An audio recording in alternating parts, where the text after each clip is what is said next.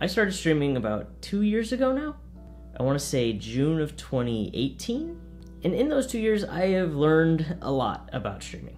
And I know there's a lot of creators, they make these videos, these, things I wish I would have known videos. I know they make these. But what I want to do with this video is I wanted to kind of share with you a couple things that I wish I would have known from a smaller creator standpoint. A lot of these bigger streamers, they make these videos and, a lot of that stuff is outdated. It doesn't, Twitch doesn't work the same anymore. It's just how it is. So that's kind of where I'm coming from with this video, from a smaller creator standpoint, hoping to provide value to anybody who's starting their stream. So with that, these are the 5 things I wish I would have known before I started streaming. Let's get into it.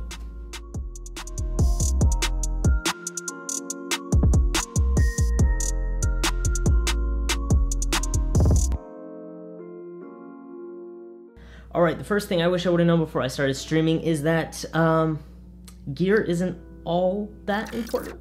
I've talked about gear a couple times on this channel, and the thing that always comes back to me about gear is that it's good to have, but it's not the most important thing. When I first started my stream, I wanted to start out with really good quality and awesome equipment, and so I invested a lot into a decent setup, a good setup. And I've been told I have the production value of a top streamer, and even though I do have that, I don't have the audience to really show for it. And so gear, it's not the most important thing. Don't get me wrong, it helps to make the stream look better and run smoother. So it's good to have like a baseline of like minimum requirements, right? But you don't want to make gear the reason that you don't start creating in the first place.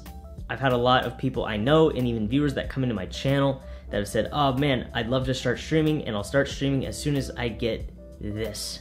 Or as soon as I upgrade blank, I'm going to start streaming. And that's all good and great, but the base requirements for streaming aren't as high anymore. Software like OBS and Streamlabs OBS have actually made it so easy for people to stream now, and they've lowered the minimum specs to try and make it so that anybody and everybody can stream. And it's okay if your stream is not like super top tier quality. Just look at a guy like XQC. XQC is probably still using the base webcam, the C920 that every streamer uses. It's good quality, but a streamer his size, you'd think he would be using, better cameras, he'd have overlays, but he doesn't have any of that. His production value really has pretty much stayed the same. And that kind of shows that gear does not equate to viewership. And that's kind of a good thing to keep in mind. So, gear is important. It's good to have, but don't let it keep you from starting. Alright, thing I wish I would have known before I started streaming, number 2. When you first start, you may gain some momentum, but eventually that's gonna kind of flatten out and you're gonna plateau a little bit. When I first started streaming, this streaming community found me and adopted me into their community, and it was streamers supporting streamers. It was really cool. Everybody rated each other. It was awesome. Because of that community, I was actually able to get affiliate within a month. It's pretty quick. But the community shortly disbanded after that. And when that happened, I was not gaining as many followers per day, wasn't getting as many viewers per day or unique viewers, wasn't getting as many people in chat as I'm usually used to. It's like I gained this momentum at first and then it just kind of flattened line and it almost kind of dipped down too. So if you're kind of plateauing, that's okay. It happens to everybody. I've talked with streamers at TwitchCon and even they say, yeah, I plateaued. It happens. So if the numbers aren't, as high as they normally are, that is normal, that is okay. And there are some ways to get you out of that plateau. And that's a great transition into the third thing I wish I would have known before I started streaming. You're gonna have to create content on other platforms. Now we all know that Twitch has a discoverability issue. There is no sort of, algorithm to manipulate and abuse to kind of get you higher up on, the category list or to get you in front of more people. That's just not, you just don't have that. And so that's why it's insanely important to be able to create content on YouTube, Twitter, Instagram, even TikTok, to be able to diversify your content and to get your content in front of more people. Even recently, I've had a couple people who came into my chat because they found my YouTube channel. That is exciting. Now keep in mind, I'm no social media expert. I'm still kind of growing my audience, still growing my following, and so I'm not an expert. What I'm saying here, and not just here, but this list entirely is just based off of my experience. So take that with a grain of salt. And I've had more people who have found me through YouTube and Twitter rather than anybody who just randomly found me on Twitch. So it's really important to create content on other platforms. That way you can manipulate those algorithms and get yourself an audience on those platforms that you can then bring over to Twitch. And this is gonna take some time, it's not easy. And Twitch will figure out this sole discoverability thing. They will, hopefully. But until then, we have to get a little bit creative with putting content on other platforms and bringing them on over to Twitch. So that's kind of the idea. I know what you're about to say, Jaren, I'm streaming. I don't have time to edit. I don't have time to create content on other platforms. And this is a great transition to the fourth thing I wish I would have known before I started streaming. Man, transitions are on point today. Please, please, I beg you, do not stream every day. I used to stream Monday through Friday. I used to stream every day of the week. And when I first started streaming, I heard that, you just gotta grind out Twitch. You just gotta do it and stream a lot. And so I was like, okay, so I streamed every day of the week, and for a few hours every day, I could make that work between school and work. I was able to make that, fit in my schedule. But the whole problem with the Twitch grind is that it almost doesn't exist. And this kind of ties back into the previous point I made. You're not gonna grow on Twitch if you're not diversifying your content on other platforms. I found myself sitting at the bottom of the category every day of every week, and it was very discouraging. There was very little to no growth happening, and it was really difficult to really be motivated to continue to stream. And when you're streaming so much, you're bound to get burnt out at some point. I don't know how these full-time streamers sometimes do it, where they stream the same game every single day. I just don't know how they do it. But then I started streaming 3 days a week, and it was a lot better. I had more time to create these YouTube videos, and I was actually able to, really have fun on the days that I did stream, and I actually looked forward to streaming. So streaming every day, it sounds tempting, but based off of experience, it's not gonna help you that much. It's been very helpful for me to take those couple days away from the stream and then put those days toward filming and editing and creating content for other platforms. All right, next we got the fifth thing that I wish I would have known before I started streaming. When I was at TwitchCon, I talked to a lot of streamers who said that you need to have a thing.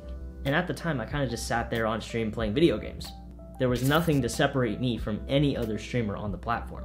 Nothing made me, stand out amongst the rest. And so you kind of have to ask yourself, what is it that you do? What is your thing? What do you bring to the table that's different? Now, a content creator that I've found that actually has a very, very clear, what he does and who he is, he has that figured out. That creator is Sam Woodhull. Sam is a graphic designer and motion graphics artist. And sure, Sam plays games on stream too, but a lot of the times he's designing things, he's designing overlays, logos, reviewing people's designs, and he posts videos on his YouTube channel of how to design things, how to animate things. He posts tutorials and stuff like that that really are helpful for anybody who wants to make their own overlays and designs. And Sam has a very clear thing. He knows what it is that he does, and he's very good at it. And what it is that you do and what it is you're about, this could take some time to figure out. It's taken Sam a better part of 10 years of graphic design experience to get to this point. And there's a couple different ways to figure out what it is you're about and what it is you do. The first option, you develop a skill that not many people have but is highly desirable. And you spend a long time developing and developing and developing that skill to where you are one of the best at it. And once you've gotten really good at that thing you do, whether it's graphic design, maybe it's music, or maybe it's leather making, I don't know. Once you've gotten really good at that thing that you do, then you make content around it and you share that value with other people. Now, a second way to figure out, what you're about and what it is you do is make a list of things that you could probably talk about for hours. Things that you could talk about for a long time. You and I were to sit down, have a drink, have a conversation. What would we talk about? Would we talk about Twitch? Would we talk about gaming? Would we talk about, I don't know, what would you want to talk about? And I don't care what it is they are. It could be Star Wars, you could be totally into Star Wars, Harry Potter, whatever. That stuff's super cool, and you could create content around that. Even if you're super passionate about, peanut butter. Literally, the internet is the place where you could make $60,000 a year talking about peanut butter.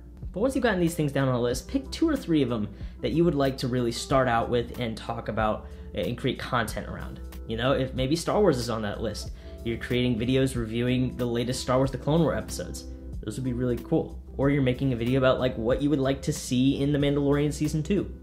It's all about what you find interesting and what you're passionate about, because if you are passionate about something, then people are gonna also be passionate about it and they'll find that interesting as well. Peter McKinnon is a great example of this, where he's a photographer, but sometimes he'll do videos associated with leather making. And I'm not super into leather making, but it's interesting. It's cool. So take some time with this. For some people, this will, come to them really quickly. For some of them, it's gonna take some time. And you know, that's actually a good note to end on, is that, you know, it's gonna take time. This whole content creation thing, it's not gonna happen overnight. When I went to TwitchCon, you know, I was talking with Harris Heller at his meet and greet, and he said, you know, you're gonna be reinventing yourself a couple times, and that is very true. You know, some things may not work, some things might, but you gotta give yourself time, you gotta be patient. Just because one video didn't do well doesn't mean that the next one won't. You gotta give it time, you gotta be patient. So I hope this video was helpful. I hope some of you guys found this interesting, but thank you so much for watching. I greatly appreciate you. If you like this video, hit the like button. And if you would like to see more content like this, hit that subscribe button. And just as a friendly reminder, I am live on Twitch, so link to that in the description down below. Go leave me a follow, would greatly appreciate it. And with that, thank you so much for watching. Appreciate you. I hope you have a fantastic rest of your day, and I will see you in the next video. Have a good one, everybody.